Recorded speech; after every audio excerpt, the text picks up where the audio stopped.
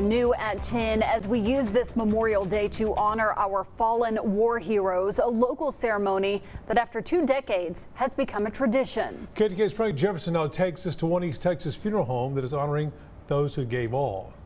Sadness, death, and the end. Words describing a cemetery.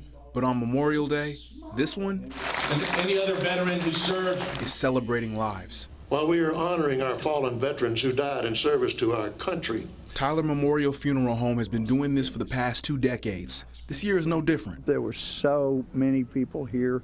It was absolutely wonderful. Especially since the ceremony didn't happen last year because of COVID. I think people were hungry to get back together and to have this unity in remembering those who have fought and died for our freedoms. Congressman Gomer joined hundreds of East Texans wearing red, white, and blue, singing, saluting, and applauding for the brave men and women who gave it all. When the event started to wind down, that's when East Texas leaders shared with us what Memorial Day means to them. It's great that we have people that volunteer and fight for us.